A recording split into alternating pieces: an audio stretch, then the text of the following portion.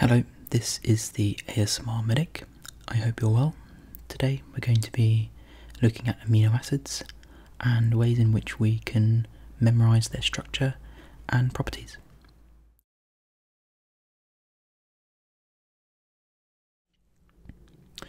Okay, so going into this video I'll be assuming a certain level of knowledge about organic chemistry really. I'm not really going to go over types of bonding or certain functional groups, whether that be methyl groups, hydroxyl groups, amino groups, the main ones that we're concerned with, aromatic groups I suppose as well, the ones that are the main concern when we're talking about amino acids.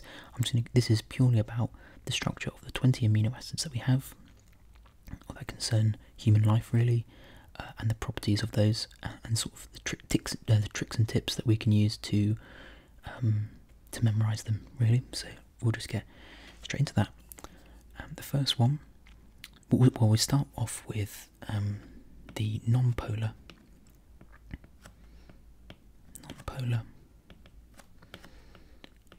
hydrophobic amino acids, and we'll use this sort of alpha for amino acids. And these really are the simplest ones. This term here is also referred to as aliphatic.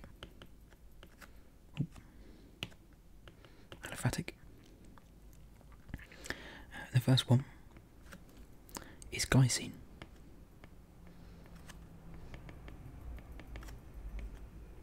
Which has the letter G.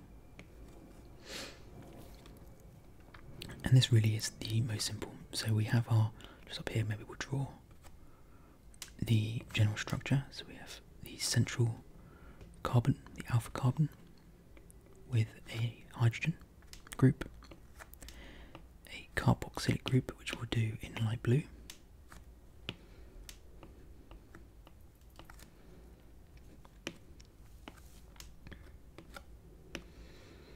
the is that a good colour? Yeah.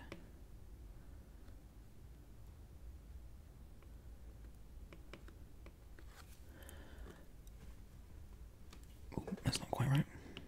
Apologies. And the amino group. You also have an R group, which we'll do. Maybe we'll just do it in pink. Is that a bit garish? Let's do it. Let's do it in purple, sort of light purple. The R group. And the R group, as you probably know, is the variable one. And so in glycine, the reason it's the most simple is as it's H. We'll do these just in white for now. But its R group is just a hydrogen. So we'll write down, do that in pink, most simple amino acid,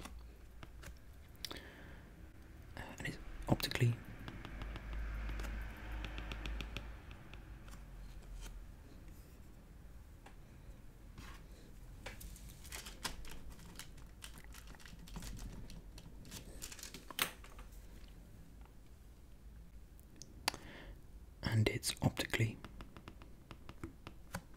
inactive. Not really much of a trick there to remembering that one, just remembering that the most simple one is glycine. We'll try and come up with some easier way of remembering things though, I suppose. The next one, or the second most simple I suppose, is, let's keep it all in capital, shall we? It's alanine, which is A as its shorthand. Again, the standard backbone to it.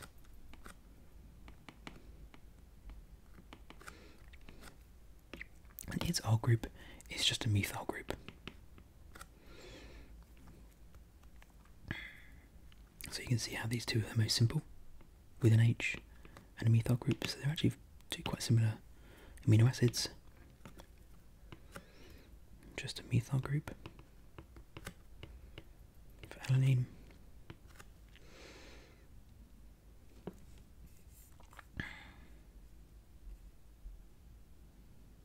And the tip that it says on the screen I'm using is that I'm not so sure how useful this is, but it's because it's so simple.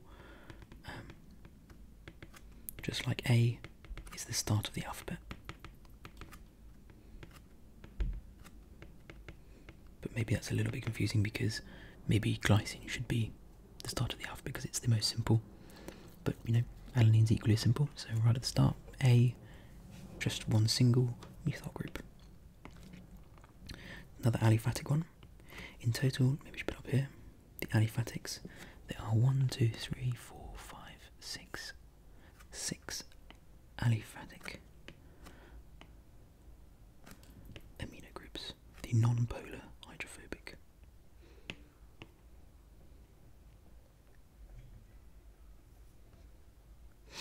We'll do a little bit.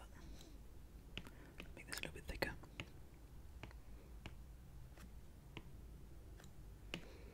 So our third aliphatic amino acid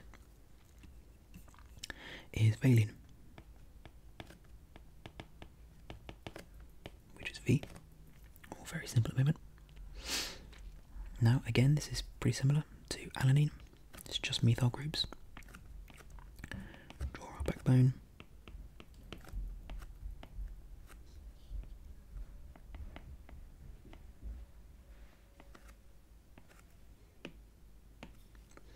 And the difference here, and so it's the same as alanine with the methyl group, but there's 2 more branching off from it. And a good way to remember this, as it says here, is that this kind of shape is V-shaped. So we just think V-shaped methyl groups. There's 3 of them, but again, still pretty simple. So far, I know this might it kind of gets in the way, but we have 3. Well, no, we'll leave it till afterwards. Okay, so far we have glycine, alanine, and valine. Sorry if it seems like I'm rehashing things over and over again, but this is just to really cement it in my own brain. I'm really forgetful with these sort of things, so going over it over and over and over again as I add to things like this helps me remember. The next one, it's kind of a 2-in-1 package. This it's leucine and isoleucine. Let's just draw out leucine. Spelled like that with L. And leucine again is quite similar to valine, in that the only difference is another methyl extension from the alpha carbon. So let's just draw these in. So you have your CH coming away from the alpha carbon. In this case it's CH2 because there's just one bond coming away from it, and then you have the exact same thing, the kind of the V of the valine. Oh, let's actually just colour those.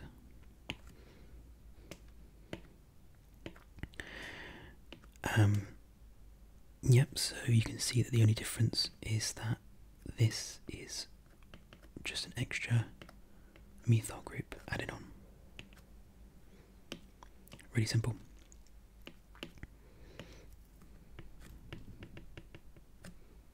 Extra methyl from valine.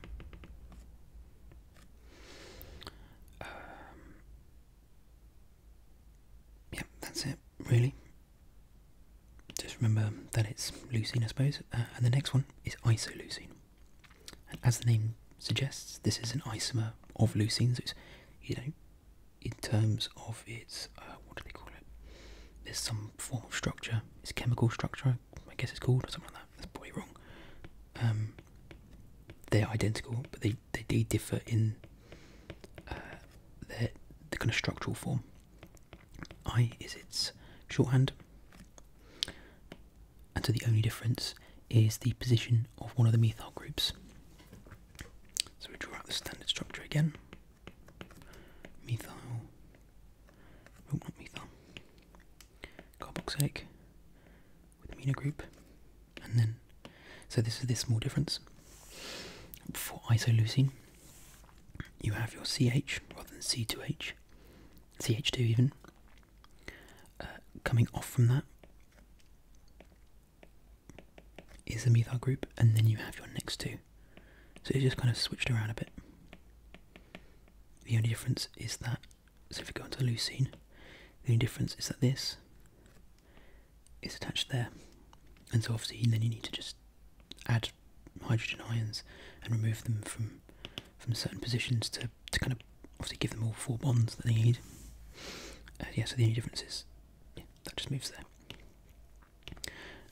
And technically, other than it moving here, which would make it a big long 4 carbon chain, that's really the only position it can move to.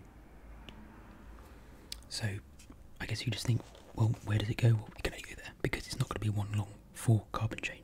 Just remember that, I suppose. So yeah, I'm guessing, so here it's saying a lopsided valine, which I think is a little bit confusing. Is it?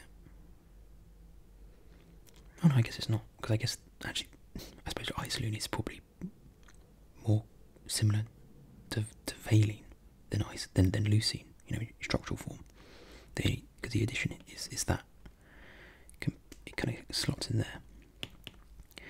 But again, just say, yeah, similar to valine,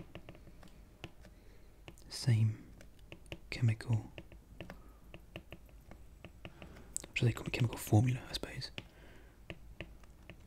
I don't know if that's exactly right terminology, but anyway, to leucine, isomer. Okay, let's do that because it looks like it's particularly important, which it not necessarily really is. Okay, give that a little highlight.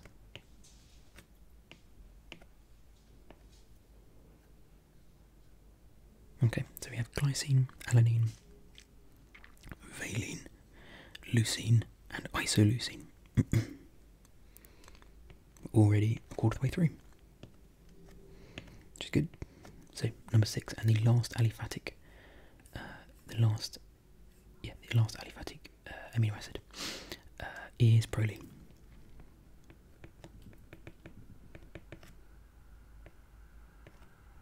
Which, from what I remember, from what I'm looking at, proline is one of the 5 both ketogenic and glucogenic amino acids. Useful piece of information, that sort of thing I'd get questioned on in my paper, so I don't know if that's useful for you, whoever's watching this. Okay. Anyway, just out of interest for those who did want to know that, glucogenic and ketogenic amino acids goes by the acronym, is that right? PIT, with 3 T's, which is proline, isoleucine. It's isoleucine. Must be. It's the only I can think of. Threonine, tyrosine, and tryptophan. These are all, yeah, both glucogenic and ketogenic. Whatever. Hopefully that's of use to someone. Okay, proline. Now this is slightly different. It has a ring structure to it, a 5-carbon ring structure, so this is very different to all the other ones, and perhaps that's a good way of remembering it, which is it's kind of the special looking aliphatic amino acid. Let's draw these in. And it is, wait,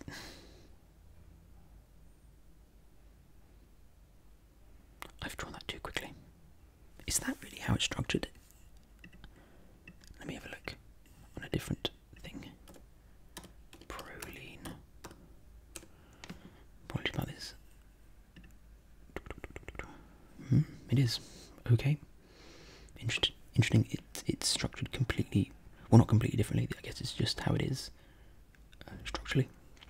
It still has all the properties. Still has an amino group. Still has a hydrogen group. Still has a carboxylic group.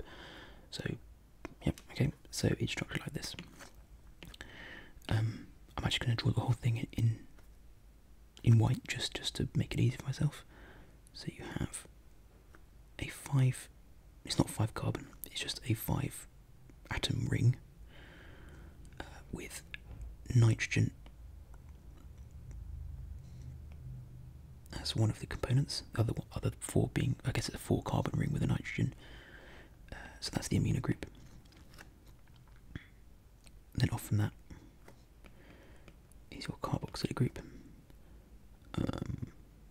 Now I'm going to draw it like this because I don't really know how it works. Perhaps you can get a second one and then that becomes positive, and then you can remove that and it becomes negative. I don't know, but I'm not going to do that because nobody says here. Well, how about I don't be lazy, I just look it up. Yes, it does. So let's do this. NH2, positive and negative, and then obviously here you have your hydrogen. Okay, sorry about that, just to pop and get some water. So yeah, obviously this is the kind of functional group part of proline. So yeah, I mean that's quite a good way of remembering it. So the functional group really is just 4 carbons in a line, really. So you have, if you see this as its structure, then really it's just carbon, carbon, carbon, carbon. That's then come round to, and this one's come and bonded to this. That's really, it's 4 carbons in a line. So really it's not particularly different from isoleucine. This carbon is bonded here, and then that is bonded to the nitrogen.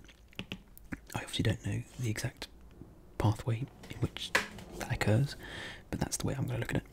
So 4 plus nitrogen, 1 nitrogen ring structure, 4 carbon straight chain R group.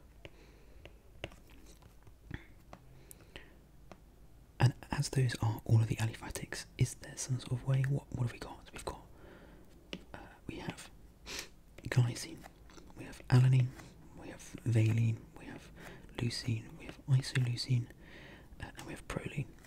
So I always like to form some sort of acronym to remember this. So we're talking about aliphatic amino acids. What word can we make from this, even if it's sort of a made up one?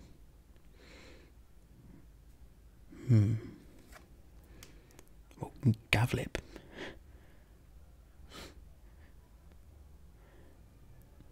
I've thought of a slightly rude one. I'm not going to say it.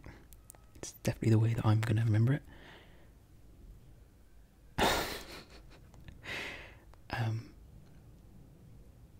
It's the rude one that I've just thought of is the only one I can think about now, and it's the one that I'm certainly going to remember it by. You look at those letters. G-A-V-L-I-P, and you form your own kind of acronym. If you think of a good one, put it in the comments. I've got mine. Whatever you find is easiest for you. Okay. So now let's use the red line, and we'll move on to the next set, determined by their properties, obviously. So the next ones are the sulphur-containing ones. There's only 2. I already knew these ones, thankfully. We'll just put, we'll start with 7. Let's do this. Sulphur-containing. Now, they always question us on these ones. That's the only reason I know these ones off by heart. There's methionine and cysteine. Technically, not particularly different in structure from the aliphatics, and I think that's a good point to remember. They are quite similar, especially methionine with respect to proline, really, I suppose, other than its ring structure. So I'll draw out methionine.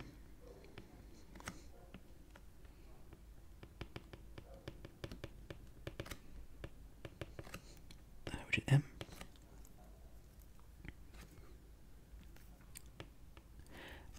We'll do the standard backbone for our amino acids.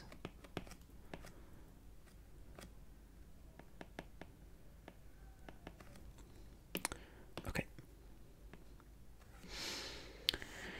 So imagine a 4-atom chain coming away from the alpha carbon. So obviously this has to be like this. So 2 methylene groups, I suppose, plus the sulfur group, which is the key part of methionine. So that's relatively simple. You have your 4 carbon, just 4 sort of atom length chain, where it goes carbon, carbon, sulfur, carbon, and they're all methyl groups. So you know that because they're all in a straight line, this must be 2 hydrogens, 2 and 3. So it's, I think that's really simple. Just obviously remembering that's the more difficult part, I suppose. So yeah, I would say similar to proline.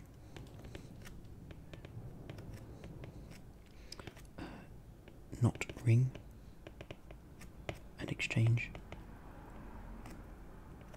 carbon 3 for sulfur, and it is just single sulfur. There's no hydrogen attached to or anything. What have they put? They've written special. I guess it's special because it has sulfur on it, I suppose. I see. Now that is true. I didn't think about that. Methionine is a start amino acid, and so it begins every protein. Good point. 3 carbons with a thiether, methyl blocked sulfur hydryl, question mark. Okay. 3 carbons with thiether. And again, a pretty simple structure.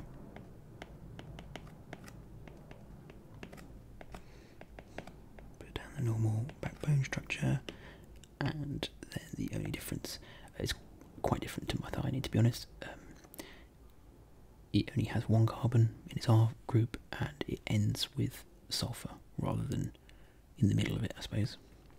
Well, I guess it's attached to hydrogen, but anyway, we have a CH2, and that's then bonded to the sulfur hydrogen group at the end, sulfur hydryl. Right, so they've called it here sulfur-hydroalanine, and I guess that's because the only difference is an extra sulfur here in there, which is then attached to the hydrogen. The only difference is alanine. Think alanine plus sulfur, then, I suppose. Yeah, that's a cool way of looking at it. So yeah, sulfur.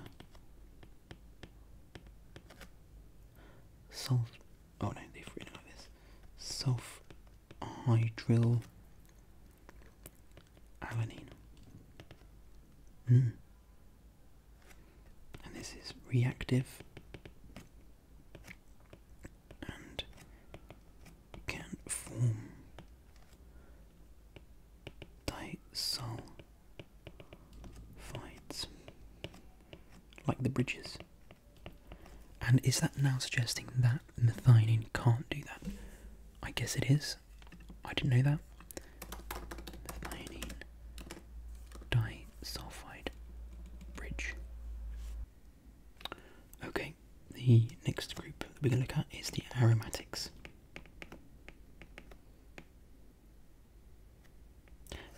I've always seen or thought that aromatic meant that there was a a carbon ring structure, 6 carbon ring structure. I'm just going to check to make sure that that is true. I'm just giving you some misinformation. Aromatic. Aromatic. Yeah, it says ring, so I'm just going to.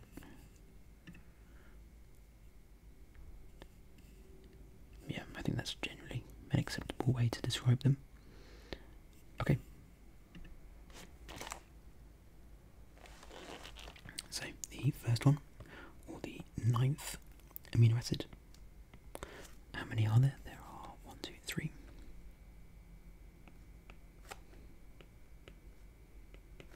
I think after these ones, I'll stop the video, and then we'll make another one. So it will be 2 parts. The first 11 and then the last 9 of the 20. Didn't actually say at the start, but there are in fact 20. I think that's relatively well known though. The first aromatic amino acid we're going to look at is phenylalanine. Phenylalanine. And as the name suggests, I suppose it's just alanine with a phenyl group attached. That's with F. Best way to remember that, just for F. So we'll draw the backbone.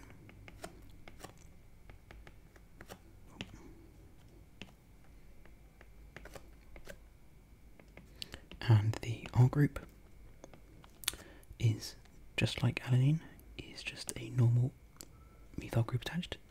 Attached to this is a phenyl group.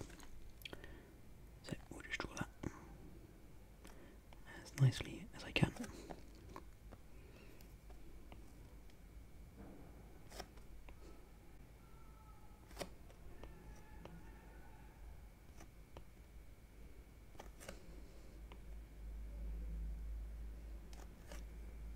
There you go. Phenylalanine. Okay. So yeah, we'll just write, obviously, aromatic, alanine plus phenyl. Just reading what it's saying here. It's saying, known as aromatic, the Y in phenyl can remind you which 3 amino acids begin with T. Ah, I see what it's saying.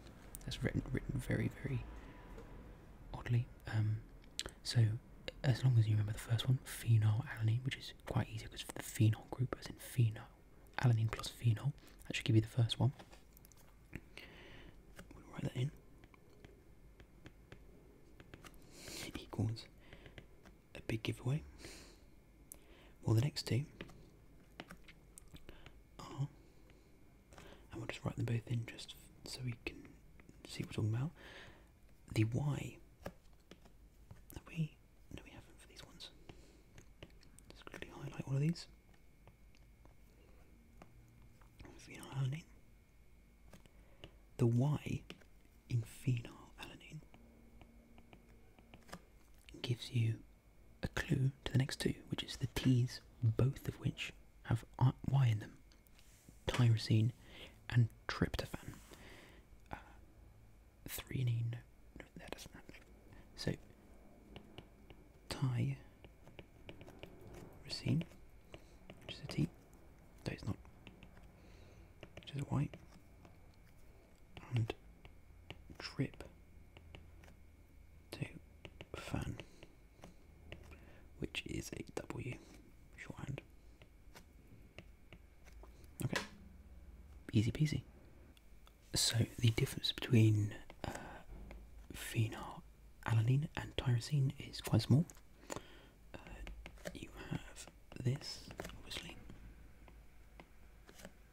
Come on, use your brain, Andy. And the only difference is the exact same structure.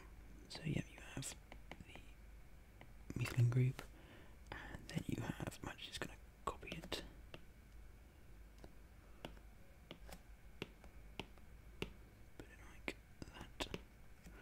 Nice and cheaty, and then you have an alcohol group. So it's the exact same as phenylalanine, except there is and that's what it says here. It says it's a hydroxylated phenylalanine. nice and simple. Hydroxylated phenylalanine. Lovely. Okay, and it's, you know, the Y of phenylalanine. 1 of 3 T amino acids. Yeah, equals aromatic. Easy peasy. Tryptophan. Now this is a quite complicated looking structural formula for it. You do the best to make it look presentable. Once again, there is a, we'll draw out.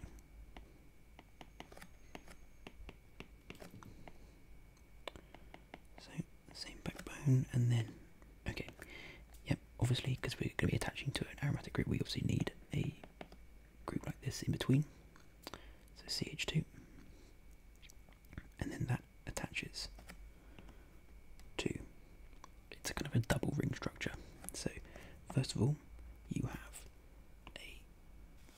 a 5-ring structure with a nitrogen in it, which is not to do with the, it's not going to look very good. Does that look really terrible? Yeah, but I'm going to carry on anyway.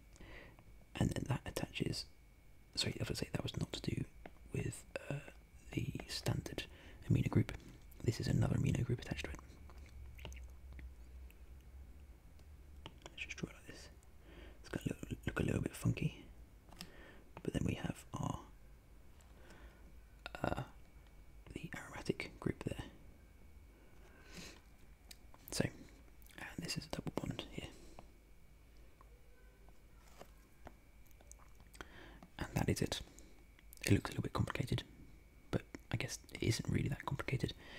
The only difference between this and phenylalanine, think of phenylalanine, and you'll obviously think of it because that's how you're getting to tryptophan in the first place, to the Y of the phenylalanine. It's the CH2 of the R group is attached to a 4, or should I say, 1, 2, 3, 4, yeah, 4 carbon ring before it's attached to the standard phenol group. It's calling it a phenol group. I actually thought a phenol group was one that was attached to an alcohol. Yeah, I'm just reading off what it says for phenylalanine. I thought phenol was obviously, well, just by the name, it sounds like, what's a phenol group? Okay. Right, I'm going to correct that. This document I'm using isn't actually right. This here, this thing is obviously not a phenol group because there's no oxygen attached to it. This is a phenol group. This is just a standard, they call it a methyl ring or something. What do they call that? What happens if I put in phenol without?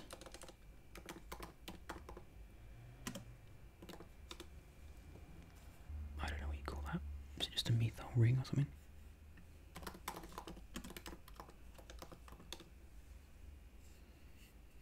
No. Well, you know, these 6 carbon ring things. It's one of those. Anyway, the difference being between phenylalanine and tryptophan is that you have this 4 plus NH. Yep, just NH with a double bond in the carbon. Just what I mean, you'd be able to figure that out anyway because you know that that's not going to be attached to 2 hydrogens.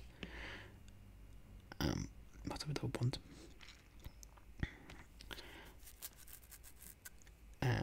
Yeah, that's the difference from phenylalanine. Yep, there you go. That's the way I'm going to remember it. With a 4 carbon plus 1 to CH2 first.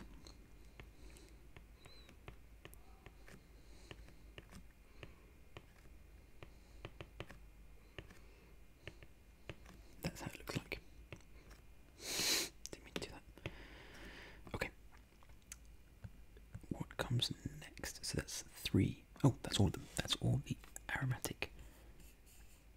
All the aromatic amino acids done. Let's highlight tyrosine and tryptophan.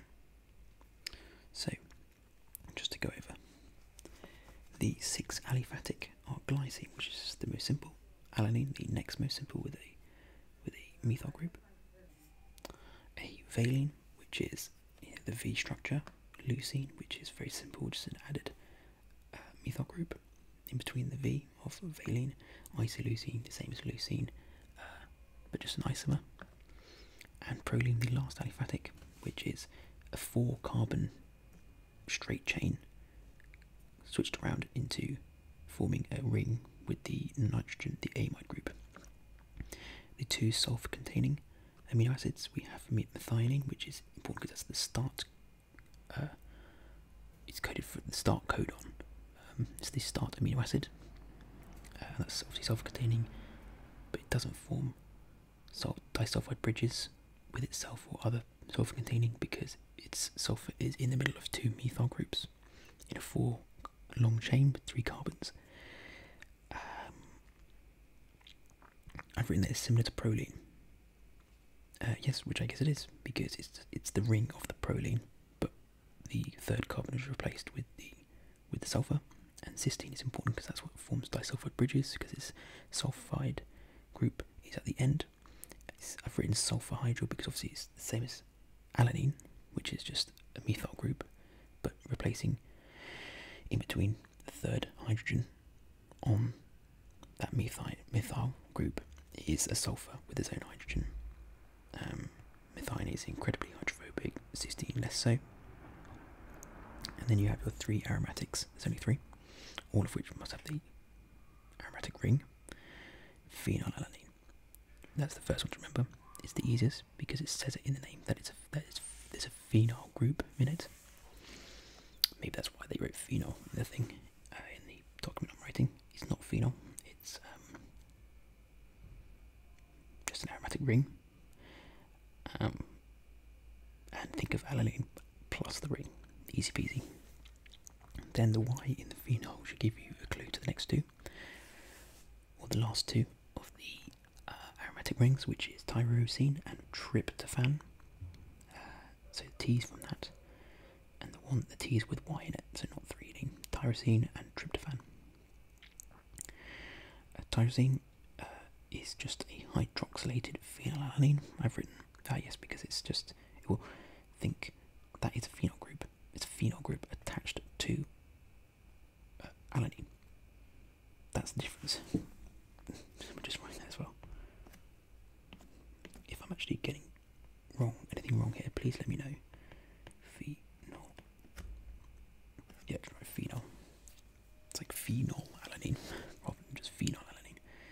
Anyway, yeah, I just said that with the Y, and then tryptophan, the last one. Is the double ring kind of structure, so it's the same as phenylalanine, except before it attaches to the aromatic ring, it attaches to a 4-carbon with a nitrogen ring first. Okay, easy peasy.